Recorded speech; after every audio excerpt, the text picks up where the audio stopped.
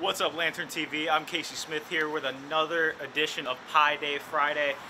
Last week we were at Adriatico's, gave that a 7.2. This week we're at Sicilia's Pizzeria.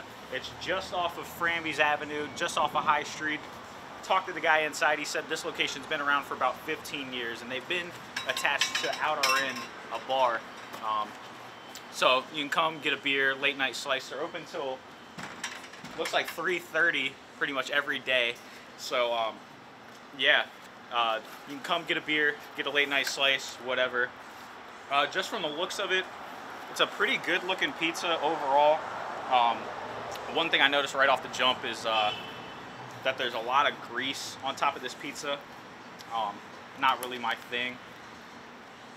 There's a lot of flop in the pizza. Would have liked to have a little bit more firm underside of the pizza, you know. So here we go.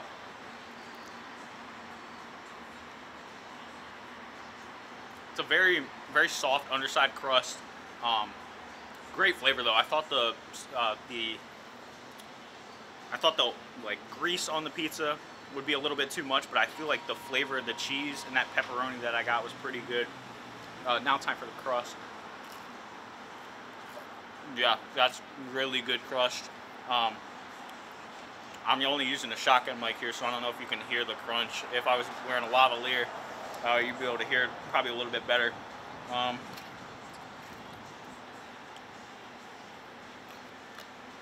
Yeah, this is really good stuff.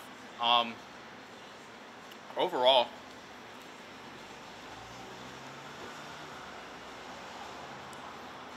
yeah, this is some of the best pizza I've had since getting to campus. I'd probably go 8-1 on this pizza.